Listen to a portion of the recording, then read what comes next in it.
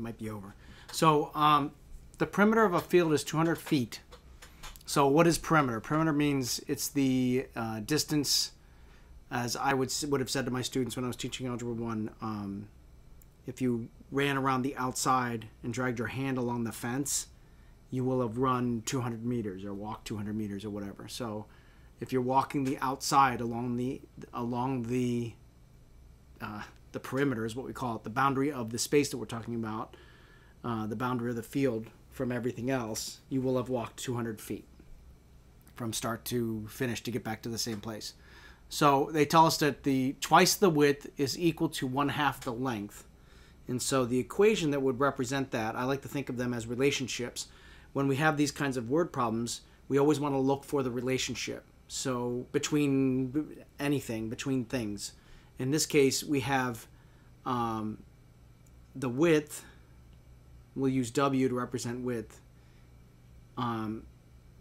2 times the width is going to equal 1/2 of the length. So 2 times the width is equal to 1/2 the measure of the length. Now, really, your teachers teach you to set up the variables first, but I would do the same thing because that's what we're taught how to do it. But in my own head, when I'm doing it, I look for the relationships first, and I use variables as I think. Then I go back and backfill because I don't know what variables I have until I start figuring out what the relationships are and what I need. So we're going to be using width. So I'm setting up W to be equal to the width of my field. And I know we often use the short dimension of the field or short dimension of the rectangle to be width, but it really doesn't matter, right? Width can be either of the two. The other one, which we'll call length, and we will try to provide that as the value. I mean, the math is going to work it out that way, the long one, but length, L is going to equal the length of our field. Oops, I can't write. Okay, so that's that. So now we have this equation. We're going to solve for one of those, either L or W. I would probably solve for L, mostly because I don't want to have the fraction. If I divide both sides by 2, I'm going to end up having a fraction. If I choose to multiply both sides by 2, I'll end up having no fractions, at least out of this equation. But prior to that, we want to think about what it means to have a system of equations. So when we have a system of equations, we have more than one unknown variable. So for instance, we're used to doing this kind of thing, 3x equals 5. And this is a single equation, but it's okay because I have a single variable, a single unknown. But when I have 2, length and width, then it's problematic. So every time I have a system of equations, that comes about because I have more than one variable. So if there are 2 unknowns, I have to have at least 2 equations. If I have 7 unknowns, I have to have at least 7 equations. It always works that way. So in this case, we have 2 unknowns. We need 2 equations. But so far, I only have this one. Is there another one? It appears in the first sentence. They tell us that 200 feet is equal to the perimeter. But how do we calculate the perimeter? Well, it depends on what the shape is, but in this case we have a rectangle. They actually didn't tell us that, so we assumed. So I already don't like the problem. It has nothing to do with your teacher, wherever they got it from, whoever wrote this problem. What if the thing was a circle and you told me the perimeter is 200 feet? And I know I'm supposed to infer from the length and the width, but whatever, I don't know. I'm picky.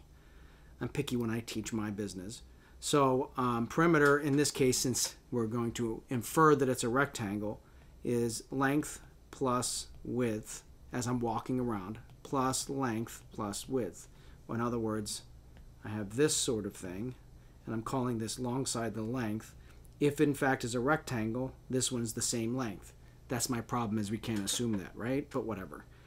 Width, and if it's a rectangle, again, that would be width as well. So if I started out right here and walked around, I would have walked one length, one width, one length, and one width, and that's how I get this expression.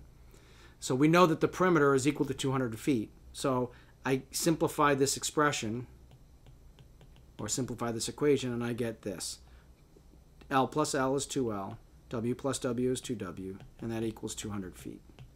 Combine that with my other equation, which was 2W equals L over 2. And I have two equations and two unknowns. I have a system of equations.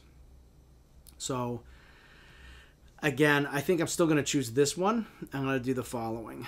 I'm going to multiply both sides by 2.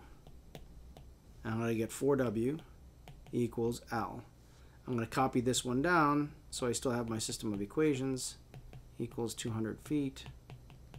And that's my system of equations, right? And I slide up. I can ignore everything else because I'm just working on this little part. This is how I teach people to work through their algebra. Copy everything down, forget everything above, and then this is assuming we did everything correctly. So now this one's already solved for L. So what I'm going to do is I'm going to substitute this 4W in for this L. Why? Because 4W is equal to L. So since they're the same, I can do this 4W, and then that's in for this. The rest of it is plus 2W equals 200 feet. So now when I multiply these two, I get 8W, 2W, 200 feet. I get 10W equals 200 feet. That's combining these two like terms. If I got 8 W's and 2 W's, I have a total of 10 W's. If I divide both sides by 10, I'm going to have W equals 20 feet. So my width is 20 feet. So I'm going to use one of the original two equations. Either one, it does not matter. But I'm going to use the first one only because that one's a lot less math. I start out with 2W equals L over 2. So I'm going to substitute W in that we found. So that's 2 times 20 feet equals L over 2. 2 times 20 is 40 feet. And I get L over 2. I'm going to multiply both sides by 2.